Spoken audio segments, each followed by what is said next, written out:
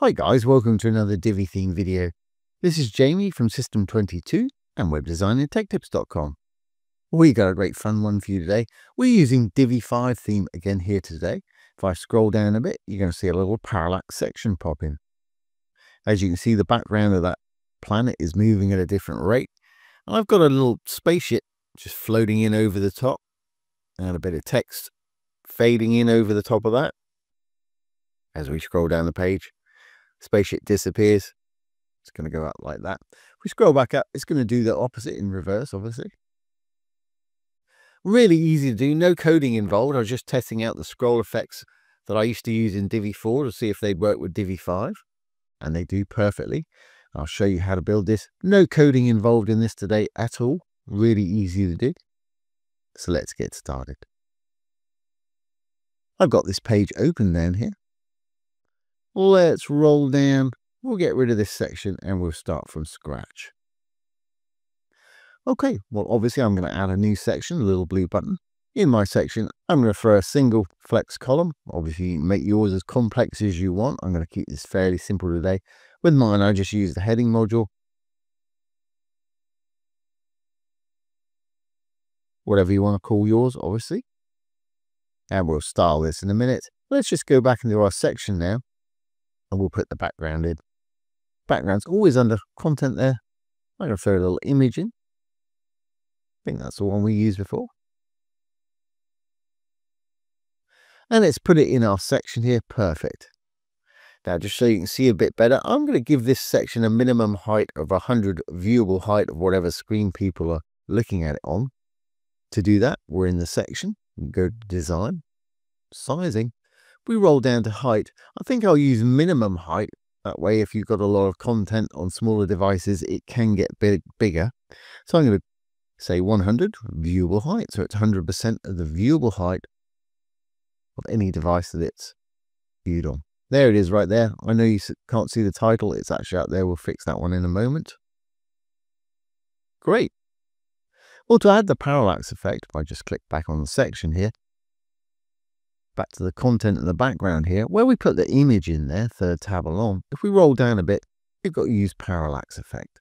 For anybody that doesn't know, there's two different styles to choose from here. First one's true parallax. If I scroll down, you'll see that that image is actually moving, but it's moving at a different rate than the front of the website there.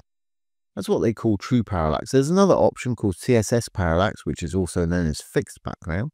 Whereas if I pop it on that one, that image in the background as we scroll up and down is going to stay absolutely static. That's really dramatic. I use that a lot actually. But for today's, I'm going to use regular parallax, or true parallax, I should say. Fantastic.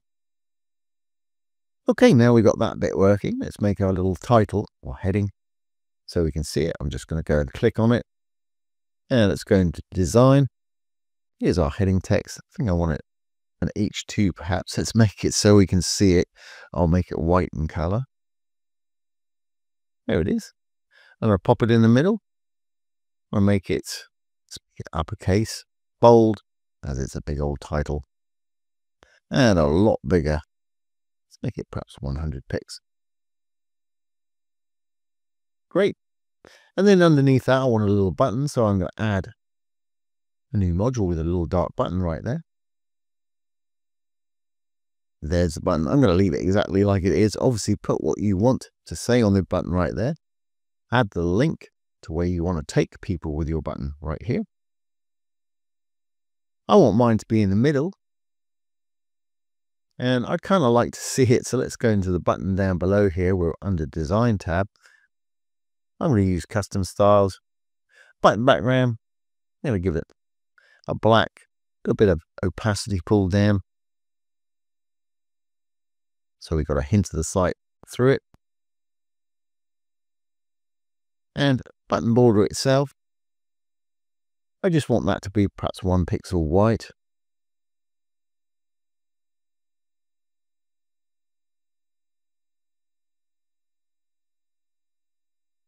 And I guess we'll change that text to a white color too. Let's close that up. There's the button text. Perfect.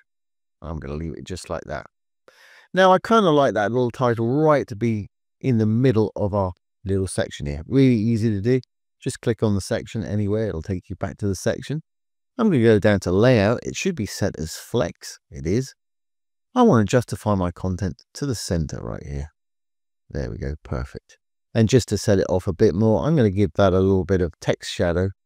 The title there, I'm just going to click on the title. Design. Let's close layout. Here's our heading text. I'm just going to give it a little bit of text shadow. Just makes it stand out a little bit more. Fantastic. So we got a nice little parallax section there, as you can see, with a nice little title right in the middle. Let's add a little flying saucer or whatever it is you want to add. To do that, I'm going to add a new row, little green button to add a new row. Again, I'm going to use a single flex column in mine. I'm going to throw in an image module. I click on it. I've got a little PNG of a little flying saucer here. There's no background on it. That's what I'm using for mine today. Great. Well, that's great, but I still want my parallax scroll and the button to be right in the middle. I don't want this really to be taking up any of that space. So we can fix that very easily. I'm going to go into the row that the actual image is sitting in. So we look up here. Here's the image. Here's the column it's sitting in. Here's the row that the column's sitting in. I'm just going to click on that one.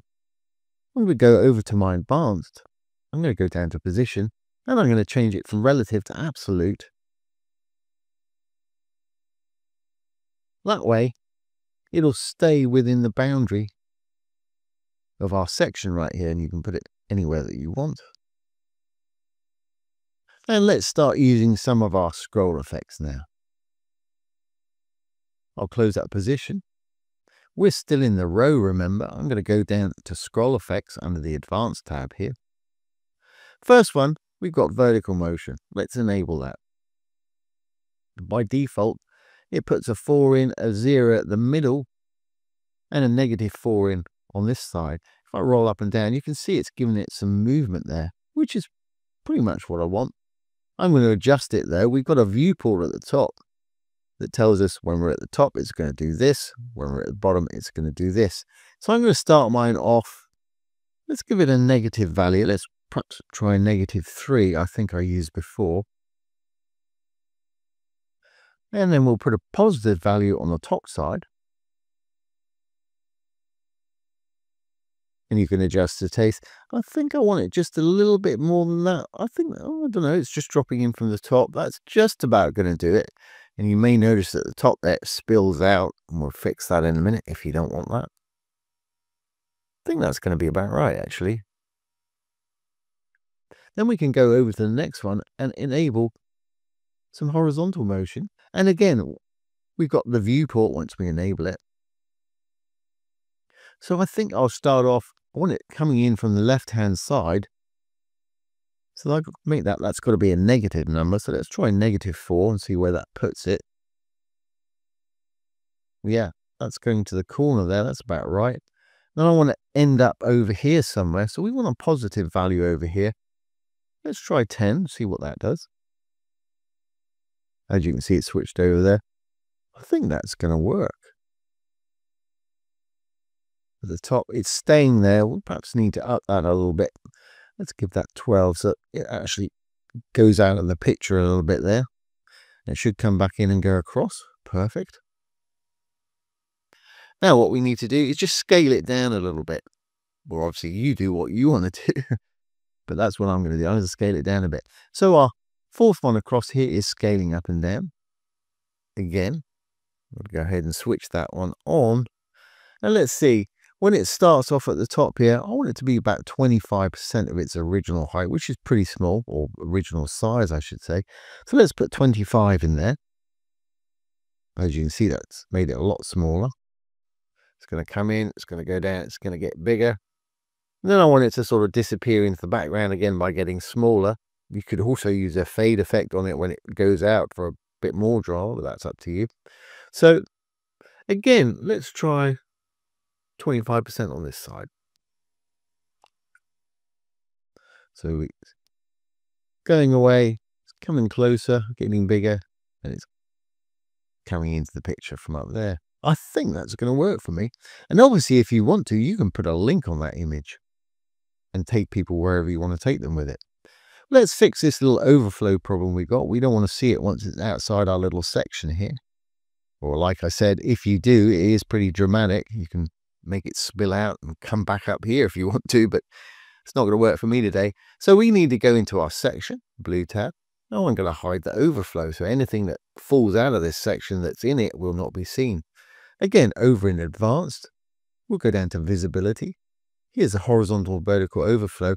I want to change both of those to hidden so we don't see it when it flies out of our section there.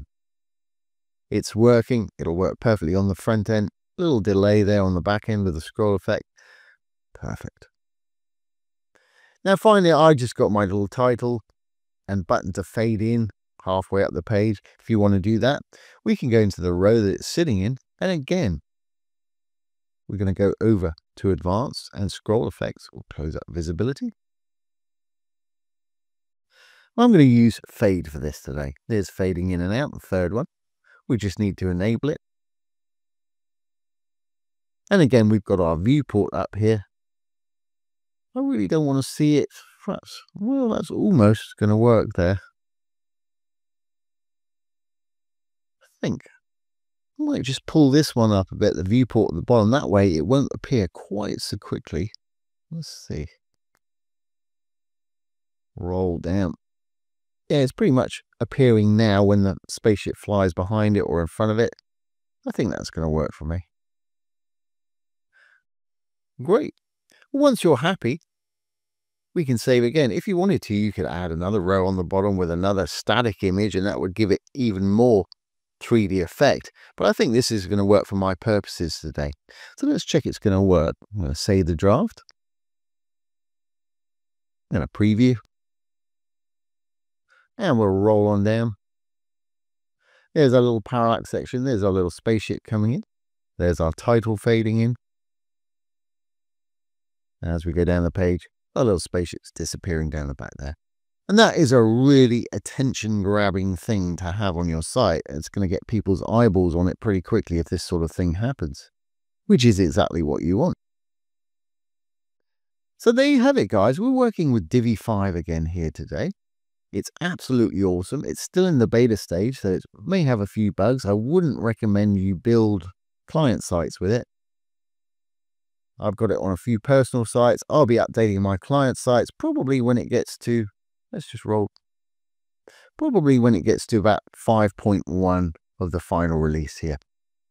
Now, as we're getting closer and closer, I'm going to be doing more and more videos with Divi 5.